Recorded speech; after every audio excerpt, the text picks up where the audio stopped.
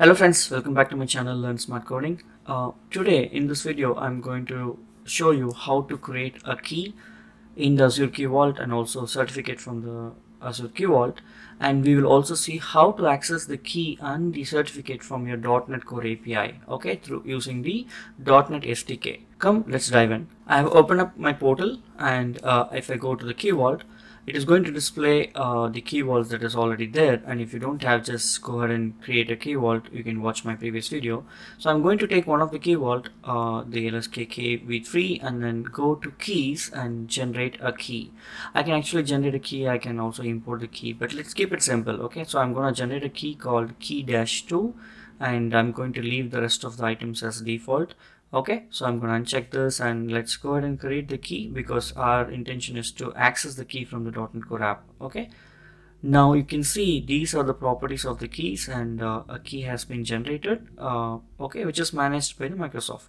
Okay, now similarly, let's go back and create a certificate. Okay, so for certificate, okay, I already have a certificate. All right, so you can see this is the existing certificate, this is the issuer and all. So what I'm going to do is I'm going to create a brand new certificate. Okay, so let's go here. We can generate the certificate, but let's keep it simple. So let's go and import the certificate. You can watch my previous video of how you can generate a self-signed certificate. Okay, so I already have a self-signed SSL certificate. I'm gonna pick up the certificate that I have already.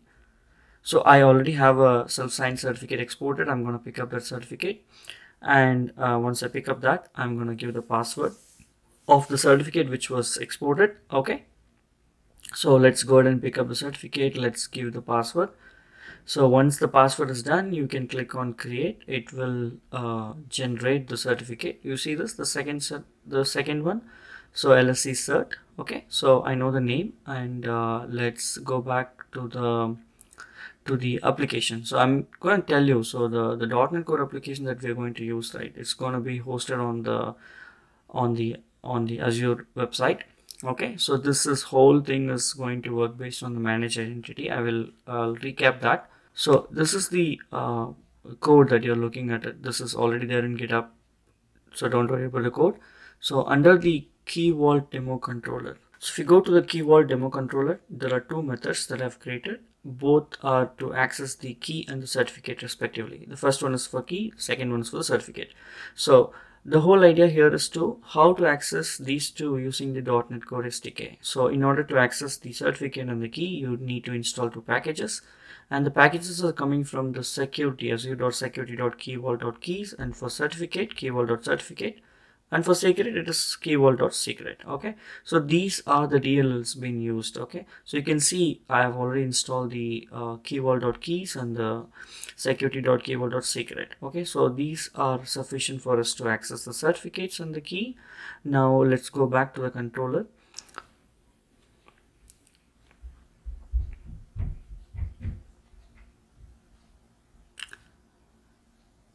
So if you look at this method, okay, so basically what we are going to do is we are going to put the key name here. So in order to get the vault URL, you can go to this key vault URL overview and copy it and paste it here. So this is what you get, the URL.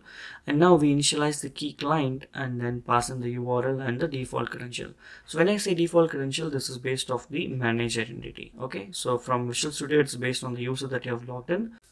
So if you deploy this to the app service, then it's based on the app service managed identity permission on the Key Vault. All right, so you can also see the properties are coming from the model that I've created on the controller itself. And then if you take a look at the certificate, we basically need to provide the certificate name and then the URL, which is the same URL, the Key Vault URL.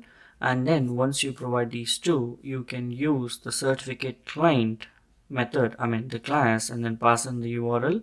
And this is also based on the default Azure credential. So this is what you will able to access the certificate. So now let's run this application, or even we have to actually deploy this. So I've copy pasted the latest keys that we created, and I'm going to deploy this to the app service that I have. Under the app service, I have an web app that has been used. You would have seen it in my previous videos. So here what I'm going to show is I'm going to show you how this identity works. So if you go to this app service, go to identity. Under the system assigned identity, I have set to on. So once you have this app service having the identity on, you have to go to the key vault and give permission to that app service to access that key vault. Okay, so this key vault, if you go under the access policy, okay, I have already given the permission. See, you can see the essential API having permission for all these things, but how do you create if you do not have it, right? So click on create and then choose what permission that you want. If you just need only certain permissions, check only those checkbox and come to the selector principal and type in your application, the app service app name. And once you have that selected, go click on next and then review create and click on create. Once you do that, you will be able to get your app service, the web app, access to the key vault that you have created. So once you have this access, once we publish this, we will go to this URL where it has been deployed. So if I scroll down and click on read key, see, I'm able to get the properties of the key 2. Key 2 is the one that we created in this demo, right? So I'm able to access the key vault key 2 details from the .NET Core app. The properties that you saw on my screen, this is the properties. So, alright, similarly, if you click on the certificate, I will be able to touch the certificate and read the certificate. You see this? Cert, LSC cert. That's a new certificate that we created. So now we know this is the conclusion of this demo. So from our .NET Core API, we are able to access the key and the certificate using .NET Core SDK. Alright guys, I hope you enjoyed this video. This is also part of AZ-204 certification part. If you like this video, let me know.